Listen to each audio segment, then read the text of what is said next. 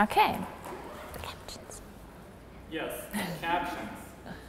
If you've been to track 1, you know that we have captions, but track 1 has them live, and for track 2, you need to visit the URL if you need to access them. Right. This is it. Okay. Mirjam. Hi.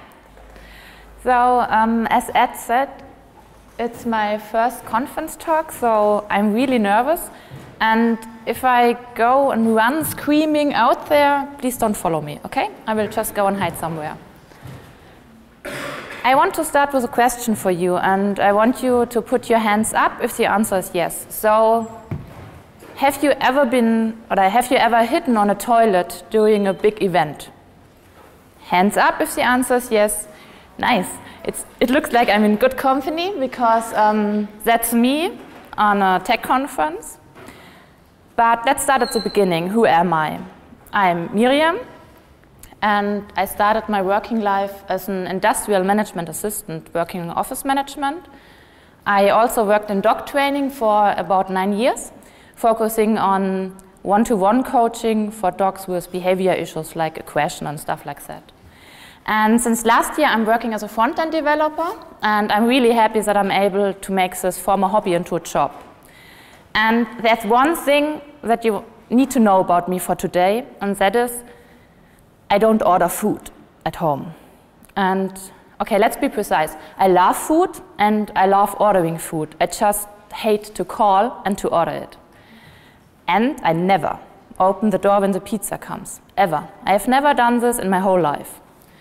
I'm completely stressed out even thinking about talking to the pizza person.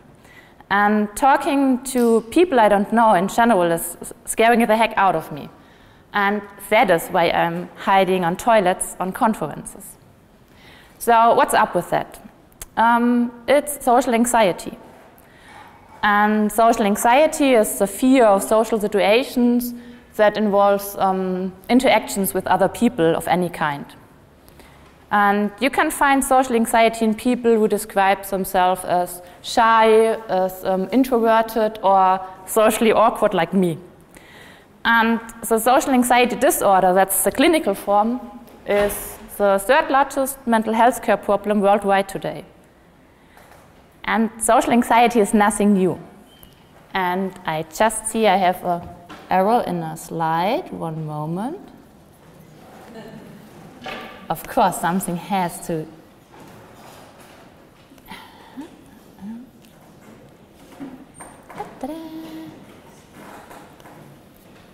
Yeah, I shouldn't have edited it today. Yeah. So, social anxiety is nothing new. That is one of the first descriptions you can find about it, and it's from 6021. And I will read it to you, so you don't have to read and listen to me. And it's, he dare not come into company for fear he should be misused, disgraced, overshoot himself in gestures or speeches, or be sick. He thinks every man observes him. And honestly, when I read that the first time, I felt personally attacked, because that's exactly how I feel when I'm talking to new people. And social anxiety is actually a good thing, and it's an inherent behavior that is really helpful, because it's good to be careful when you meet new people, because it could keep you safe from harm.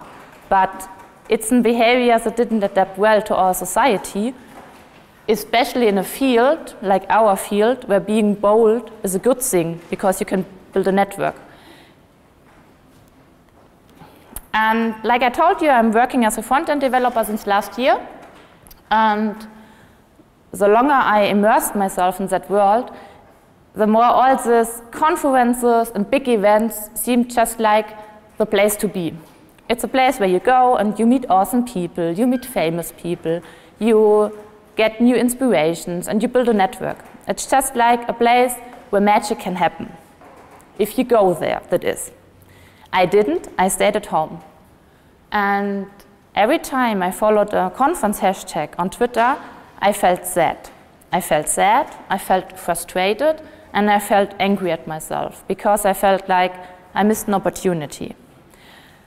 So what to do? I will tell you what I did. I complained, like a lot. a long time, and I felt very sorry for myself. And then, on a random evening, sitting on the sofa, watching some Netflix, I talked with my husband about the concept of an onboarding buddy. That is, when you are new in a company, you have someone who's at your side and who introduces you to people and show you all the new things. And it's just someone who is a safe place and someone who helps you to ease in. And I said, guess what? I need a conference buddy, huh? And then I paused. And I said, wait, I really need this. And I looked it up, and there was no such a thing. But I cannot be the only one, right?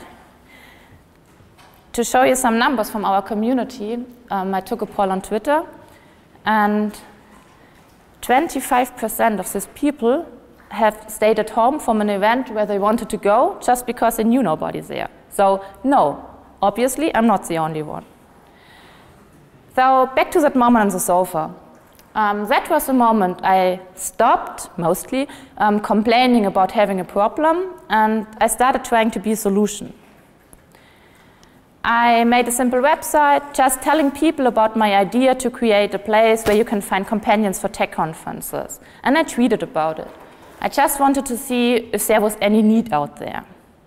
And boy, there was. It hit a nerve in the community. I got amazing feedback, and the crazy thing is that this idea evolved within a few days. People started to send tweets with a specific hashtag, looking for conference buddies or offering to be conference buddies. And the first successes were made simply over a few tweets. That's me at my first conference, where I found 2 conference buddies, just thanks to Twitter and this idea. So Conference Buddy is an ongoing project, and it's what I did, trying to be a solution. And it's what I still do, obviously. And why I'm talking about this today is, of course, I want you to know about my project, because the more people join, the better. But even more, I want you to be aware. I want you to be aware that there is a problem, and there are people that are affected by it. And that also means that there's a chance. There's a chance for us as a community to be more inclusive. And there are a few things you and every one of you can easily do to help. Be sensible if you notice discomfort in someone about the topic. If you hear sentences like, I wanted to go to that meetup, but I was way too scared, or I didn't know somebody there, be sensible for something like that. And talk about what you heard today. Talk about your moments of social anxiety, if you had any. And speak to conference or meetup organizers about offering a buddy program for people like me. Introduce people when they don't know each other. Whenever someone new joins a group, whenever you think 2 people should meet. And follow the Pac-Man rule on events. That means when you are standing in a group of people, always leave room for at least 1 person to join in. Last but not least, offer to be a conference buddy the next time you visit an event. And if you are like me and sometimes hide on toilets, I want to tell you 3 things. And that are, you are not alone. That's the important one. You are not alone. There are so many people out there that are feeling the way we are feeling. And the amazing thing I learned working on Conference Buddy is there are so many helpful and supportive and warm and kind people out there in our community. And I want to help you to make this experience, because I know you cannot just believe my words, you have to experience it. And the thing is, you still have to do the hard thing. You have to put yourself out there, and you have to say that you want support and that you need support. I'm trying to create a community where you hopefully feel safe to do so. And I'm doing this for you. I'm doing this because I am you. And if you put yourself out there and do the hard thing, I will be there, but even better is a growing community of really amazing people will be there to help you. So you can do this. If I did it, you can do it too. And that's it.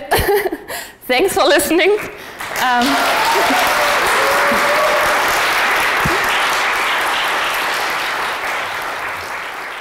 Thank you.